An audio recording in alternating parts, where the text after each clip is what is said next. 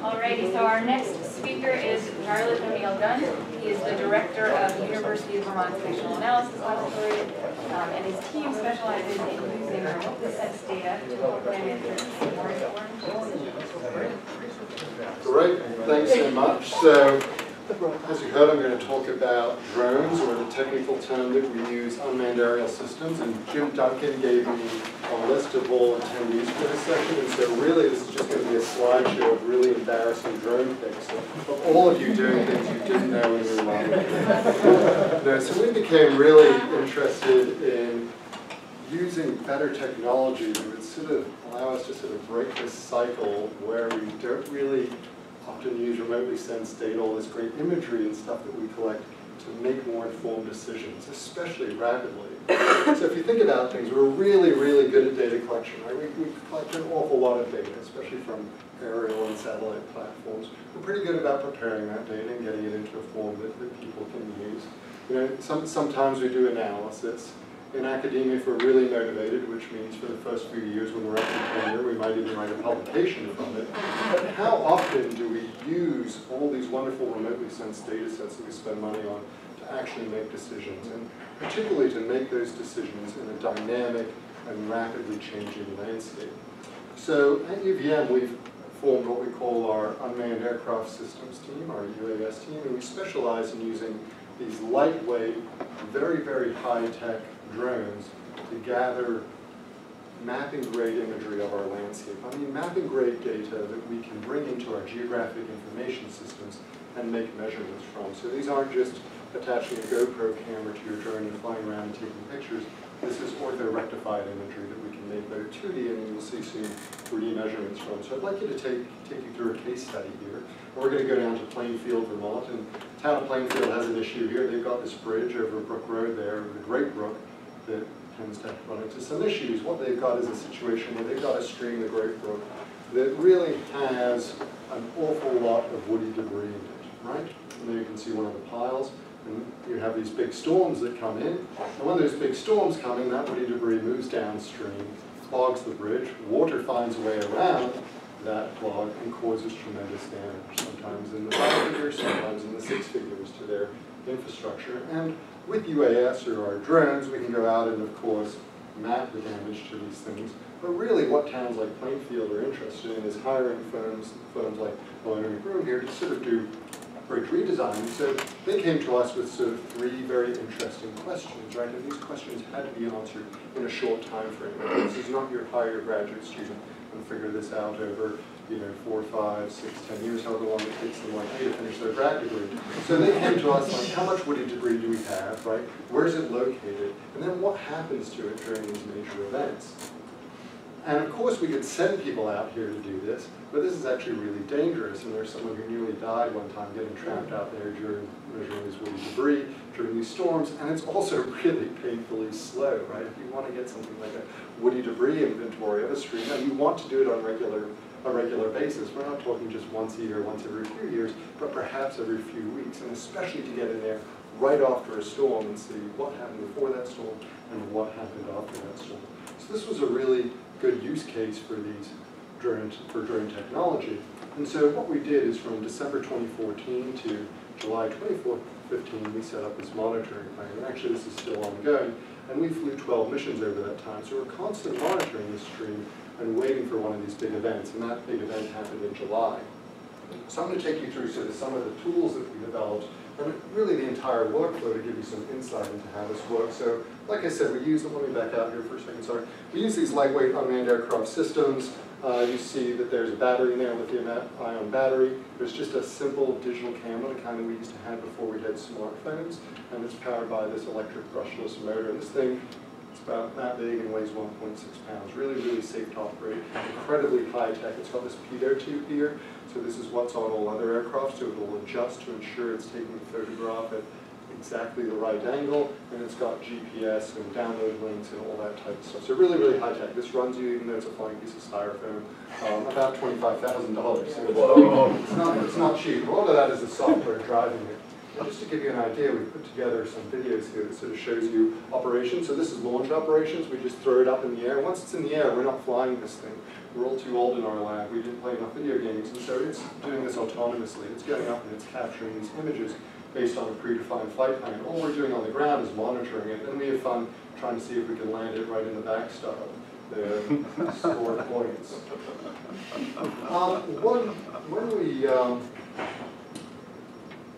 When we finish, what we've got are hundreds of individual still photos. Okay, so these are just images. They've got geotags with them, but then we run this high-end photogrammetric software that stitches all of these photos together.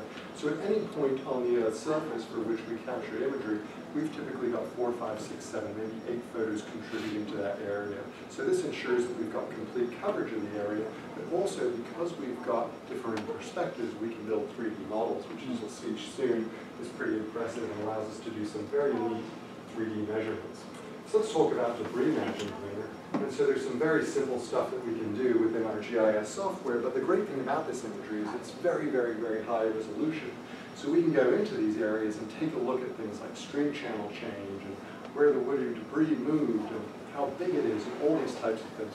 And so we're talking about images that are 10 times better resolution than something like your Vermont ortho photos, okay? So we're working with data here that's either sort of 3 or 4 centimeter resolution data. So we're able to do things like very detailed within inventory, within streams, that you can't see on any other imagery out there. It's just too cool. So you're not going to see it on your high resolution promotional imagery. You're not going to see it on your state ortho photos. And furthermore, none of those have the temporal resolution that we do, which means we're constantly sort of monitoring this place every time that we fly. So we can build these very, very robust databases. And in addition, we've got these great 3D models that we produce. Now we're able to produce these 3D models, like I said, because we have these overlapping images. And so these 3D models, if you've seen LiDAR data, they look a lot like LiDAR data, but they're not quite the same because this is just from photos, so we don't have a laser that penetrates the canopy. But still, they're very compelling to look at if nothing else. And we can use our fancy software here to say go into a particular location, take a look at some woody debris, and then make some 3D measurements from it. So not only do we know if the debris is still there or not, but we can go in and actually do some profiles of that to get the approximate size of these debris piles. And here we're plotting out one of those, and these 3D models are made of all these tiny little points, much like a LiDAR data set. And that's how we can measure the height from them. So then some other tools that we've developed, like I said, to sort of go beyond from just collecting data and analyzing data to decision support. Go ahead and we built some web map viewers for the area here. So here we are, we're in an online web map. We've got all our UAS imagery loaded in there, so from before and after the flood event, so people can turn that on and off. This is publicly available, anyone can use it. And then they can go ahead and turn on our debris inventory. So we've got all these little dots that represent the debris that we've inventoried at various time periods, and people are able to tell if that piece of debris is still there or not. I think this is pretty valuable information. And then we also went ahead and took this debris information and we aggregated it up to stream segments. So we divided the Great Brook into these various segments, and we'll see here in a little bit.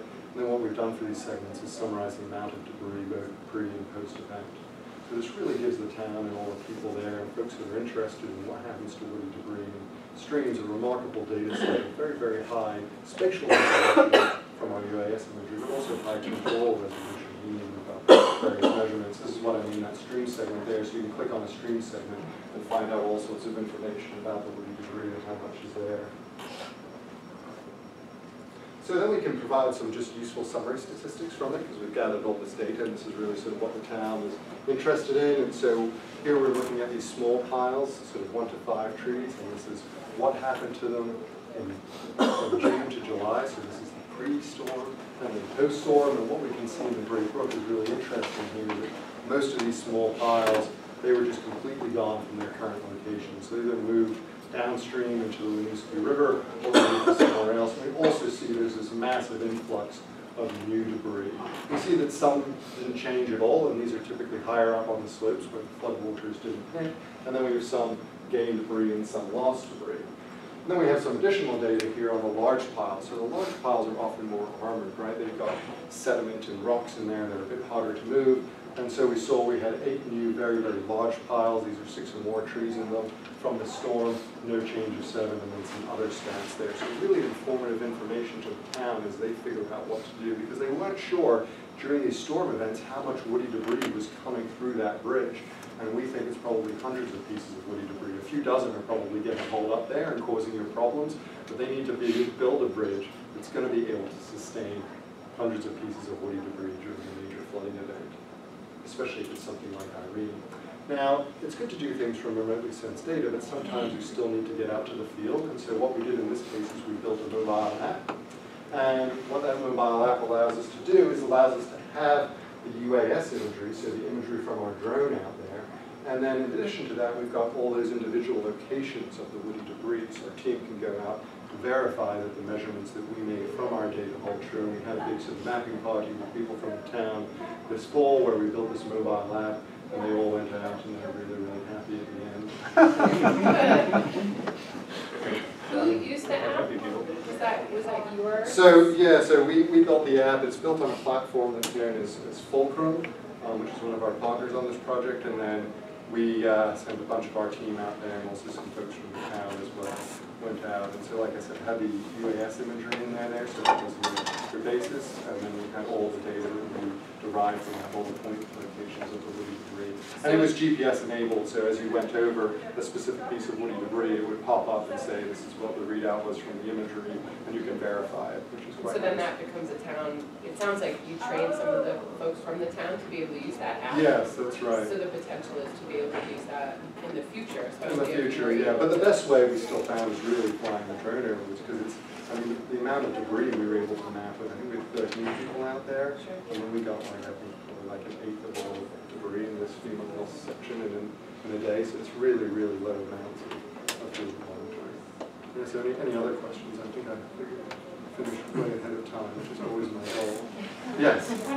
You program the drone where you want it to go? Yes, yeah, you do sort of, for those of you that ever took a aerial photogrammetry class, it's very similar to old standard flight planning. So we define an area, we tell it a few parameters. We sort of say, what do we want the resolution of the photos to be, how much overlap we want between those photos, more overlap means a better 3D model, what we want the height ceiling to be. So there's all these great parameters, what's our takeoff and landing zone, and then once we throw it up in the air, I mean, it's sort of like Terminator Skynet, it's sort of self-aware, and it does its own things, and the only time we'll interact with it is if something goes wrong.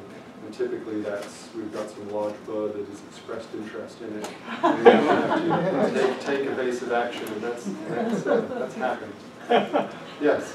So there's been a lot of talk about managing drones in the air. Do you also have to file flight plans, or is there any kind of restrictions or regulations that you have to meet? There's a lot of regulations, yes. So for the FAA right now, what they deem commercial use of drones. If you're doing it for recreational purposes, it's almost a free-for-all out there. There's some key ones like stay away from airports, the big ones like Burlington, so you don't fly on UVM's campus without calling the airports. And then there's other things like height ceiling, we have send someone to flight school to make them a licensed pilot, all these things to pay a law firm to file paperwork with the FAA to get approval. So there's an awful lot of things that you have to do in order to be able to fly drones in the airspace. That being said, if you build like an ultralight glider and put a lawnmower engine on it, I think you can fly that up to 1,000 feet with no regulations. It's sort of a funny world out there. Well, are you operating as a commercial flyer or as a recreational flyer? We're operating under commercial guidelines. So you have to do all which that are the stuff. most stringent ones. Yes?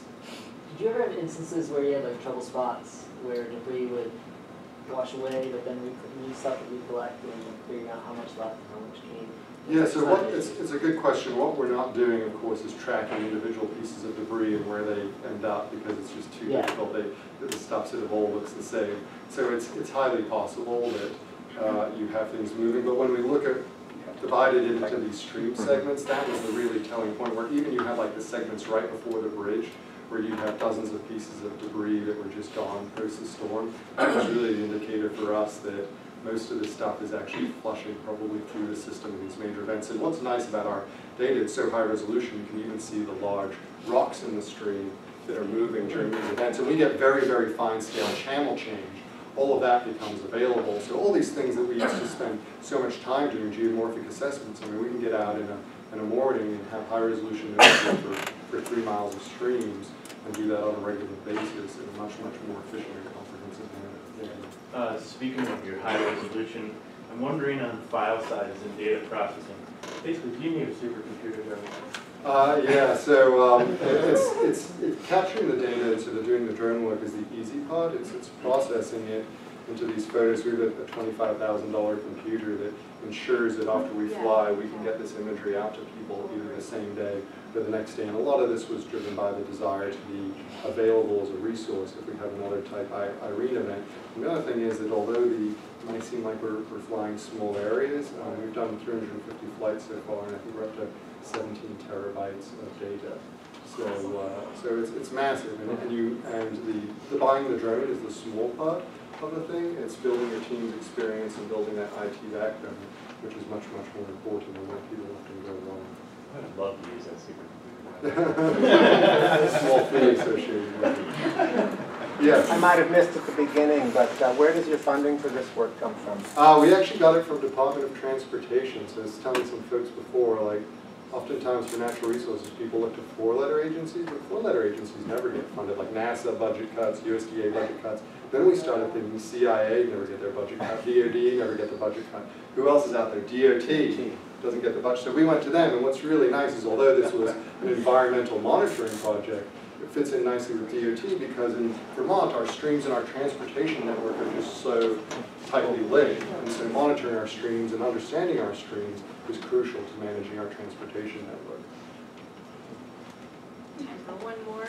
Yeah, it's pretty common practice for state and federal agencies to go in after major storm events and do debris clearing on their streams and rivers. And a lot of that's been focused on removing the large woody debris piles. Am I correct in that your information was suggesting that those are fairly stable and it's actually the smaller debris piles? Yeah, I mean, we've done this for this one storm that they had, which was not an IRENE event. I mean, it was I think about 6 inches of rain overnight, so it was pretty substantial, but it wasn't quite as big as IRENE. And those things certainly tend to be more stable because they do seem to be hardened. And that's what's really nice is I think we didn't just really have any data before on what happens to these things before streams, and now we have this regular data on the Great Brook, and we can monitor it during small events, medium-sized events, and we have another IRENE event, and they